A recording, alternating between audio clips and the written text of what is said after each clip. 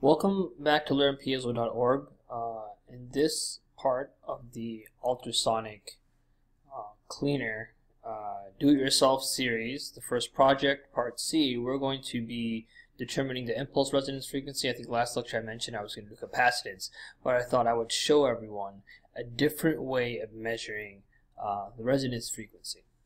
So let's go to the experimental diagram.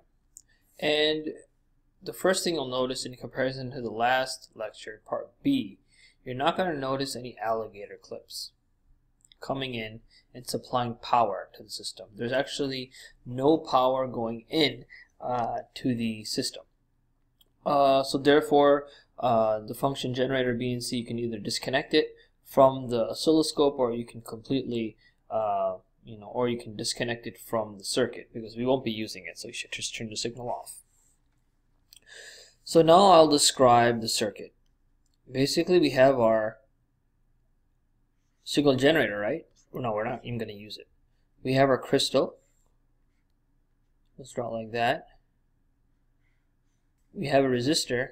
In this case, I'm going to be using a 10 ohm resistor. It's important to use a low value resistor for this experiment. And then I'm just going to connect it there. And I'm going to have the voltage probe over this. Let me just draw it in a different color. The voltage probe, probably this point, is right there. And we'll just draw the other part in green, which will be right here. And this is the black. So we're measuring the voltage over the resistor, or in fact, because of the way the twisty ties are hooked up, we're actually measuring over the terminals. Basically what we're doing here, what we're going to do in this experiment, is we're going to get a pencil, or actually I'm using a highlighter, or the harder the object, the better it is. But I'm going to tap it sort of loosely. I'm going to hold the pencil by the highlighter by the edge. So this is like a highlighter, and that's like the clip. I'm going to use my fingers and hold it by the edge here, and I'm going to sort of flick it and hit the top of this transducer, and that's going to set it into vibrating. So it's going to start vibrating once you hit it. Just as because how whenever you hit anything, I'm hitting this table. What's that sound? That sound is the vibration going through the whole table, and then it's then it's exciting the air around it, and then we're hearing that and we're listening to that. In this case, we're just worried about the transducer itself vibrating. We're not really interested in measuring sound in air. So when we set this, as a piezoelectric, when it vibrates, it's stress and strain, it creates a voltage. But then we have put a resistor here. So because the resistor value is not large, and the smaller the resistor value is, the closer you would get to the short circuit resonance frequency of the transducer, which is effectively the resonance frequency of the transducer when you're hooked up to an external source.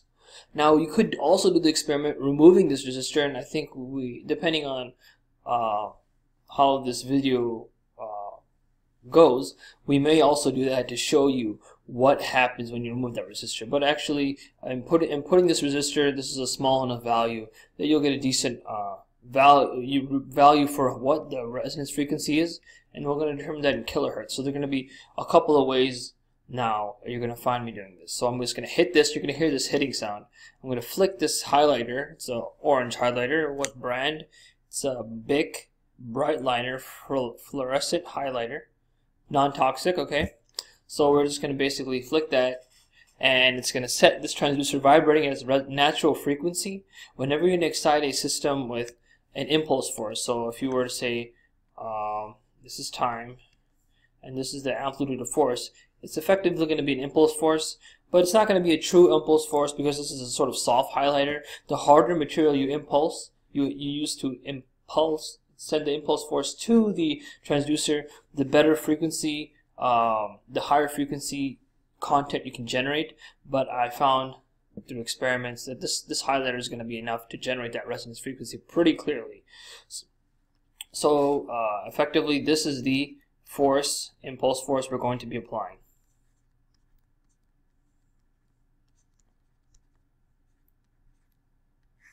So, and of course, I'm going to show you the practical. So I have this set up. I have this voltage probe set for 1 times. And again, all of these products are going to be listed on my website. And if you do click on those links, you're going to access Amazon, which partially will give some of those proceedings back to the website manager, and for perhaps future content, buying more things, and improving the website. Yep.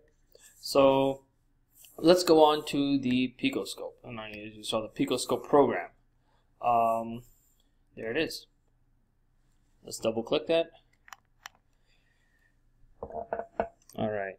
The great thing about the Picoscope is that you get really good software for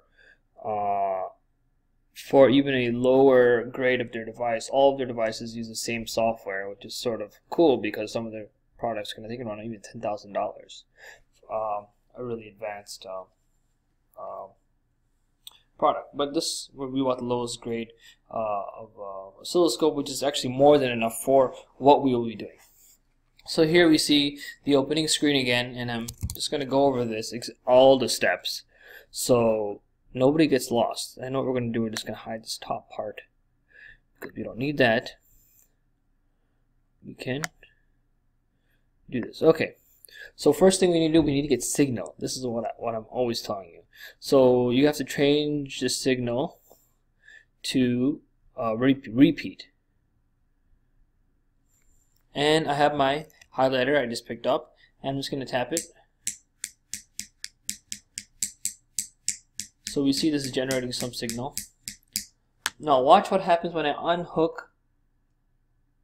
When I unhook it, so you get like an unstable signal. When I unhook that twisty tie, therefore making the system open circuit, you know, sort of removing the resistor. So let me just increase that because there's like thermal noise which is going on, and it's just triggering, and it's just not a happy camper when you do that. So that's that. So it's on repeat. Now I'm hitting it. This also does the same thing. So we also get a lot larger voltage because we're not shorting it over this resistor, but this resistor doesn't in fact help us to get a nice clean signal, which is accurate. Did it hooked up correctly? Okay. So is that a 0? The 0 trigger again. And let's this default setting is actually quite nice. I'm going to increase the amount of samples. Why not? Because we can. I also want to increase the amount of data we're going to get, and I'm going to move this trigger back to the beginning so we can get more of data we're interested in. This is 50 millivolts, right? What you want to do, you want to get a nice clean. When you think you have a good like that was good, but now that we're trying to get a good reading, we don't want to do auto. So what we just did, we set up the system so we're getting data we like. Now we have to get only one set of data so the system doesn't trigger itself by accident and we lose all of that. So I'm just smacking that, hitting the data. Okay, so you gotta keep pressing whenever you collect a new data set.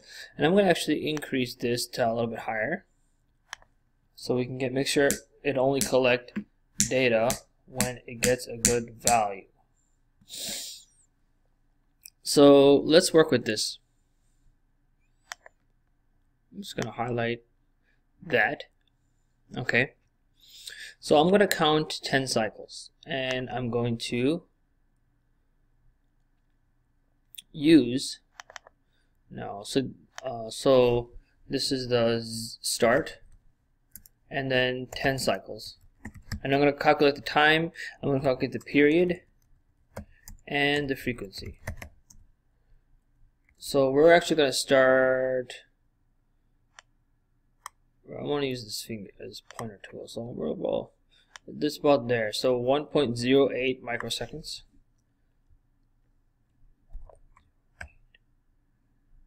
And we're going to go 10 cycles. 1 cycle, 2, 3, 4, 5. So 1, 2, 3, 4, 5, 6, 7, 8, 9, 10. 247.5.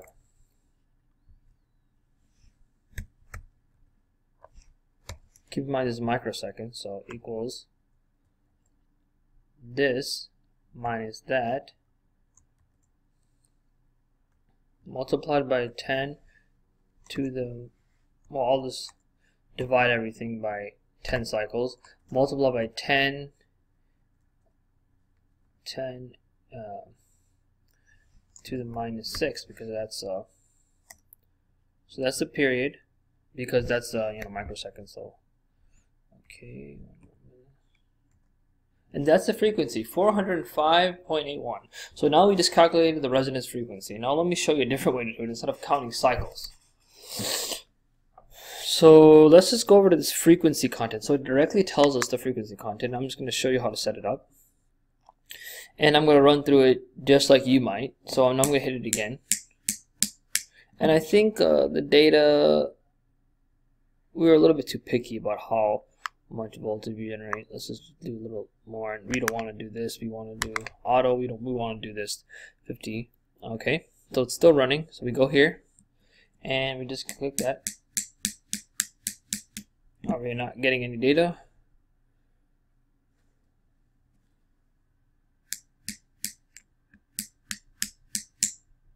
There we got another one. I think I set the standards too stringent. That's good in a sense.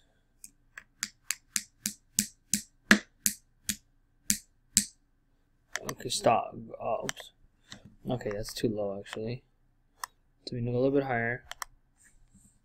Got our basically our resonance frequency from looking at the peaks. Now let's try going here. And this is the spectrum mode, which we will directly see the amplitude of each frequency when we excite the transducer with an external impulse force.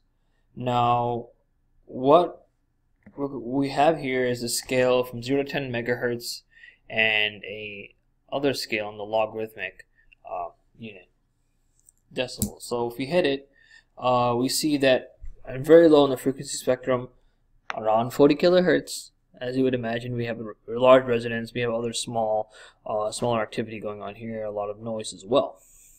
So we need to first change our frequency limit to 98.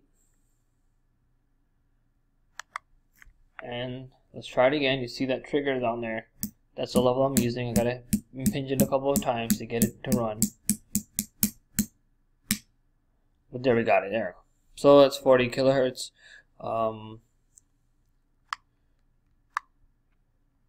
There's just that other bit of info right here as well.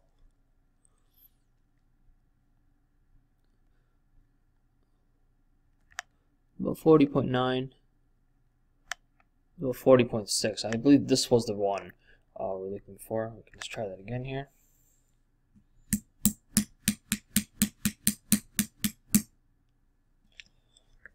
So here, this resonance frequency is about 40.9.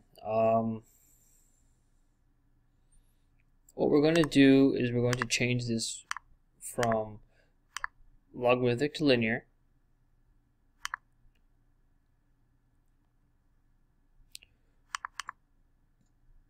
We're going to lower the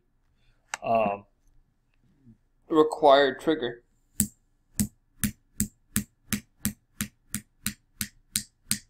And we are not getting good signal. Let me just try that other pencil I had over here. Sometimes got better.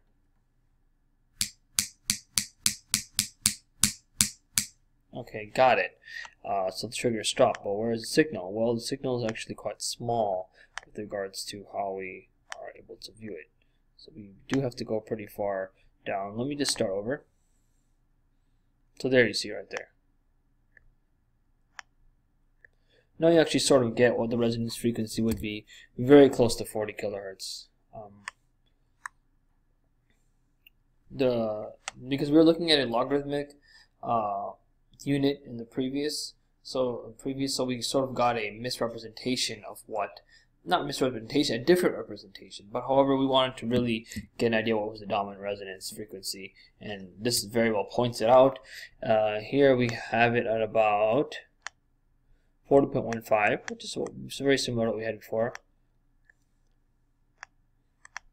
So that is the way to find the resonance frequency, and again we found it the other way is 40.6, which would be very similar to that one. These methods aren't perfect, especially impinging the transducer to get its resonance frequency out of it. And you can imagine it has a bit of a spread in the data potential, so this actually then excited that one more. So there are different resonance frequencies existing, so when we're impulsing it, we're exciting all of them.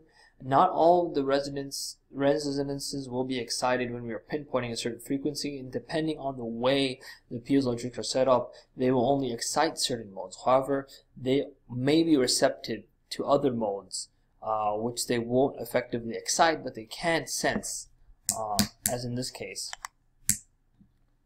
We're having large frequencies also here. So with that, thanks for watching. In this, for the case of this transducer, we do have a bit of a ambiguity about what is the resonance from this method. Could it be 40.9? Could it be 40.6? But for other transducers, it's going to be a lot more clear. So I mentioned that what happens when we take off that resistor. So right now I'm going to disconnect the resistor.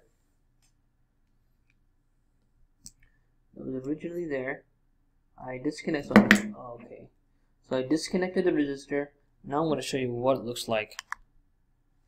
Well, we have to increase the trigger, and we're going to actually have to use a very large voltage. 2 is even good for this. So I disconnected the resistor. So basically now we have a complete open circuit, and we get this. So the frequency landscape definitely changes because now we're measuring the open circuit resonance. Now it's around 43.22. So those were two ways to find the resonance frequencies. Unfortunately, the spectrum method for this specific transducer didn't show as clear of a resonance. It was sort of confusing. There was like a 40.6 and a 40.01 or something. So that was a little bit confusing. But it did help us to understand another tool to quickly identify some of the key parameters and get a feel for our transducer. Thanks for watching.